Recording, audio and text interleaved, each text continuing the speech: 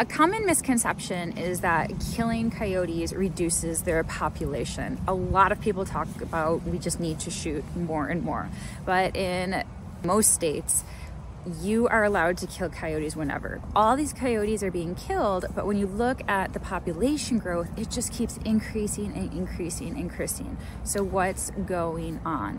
It's likely because of their social structure. The adults can maintain a territory and they can chase the younger ones out, and this actually suppresses reproductive growth. They can't get enough food to eat, so they're not going to reproduce. But if you are constantly shooting all the older individuals and killing them, then young ones can keep moving in and growth can go up.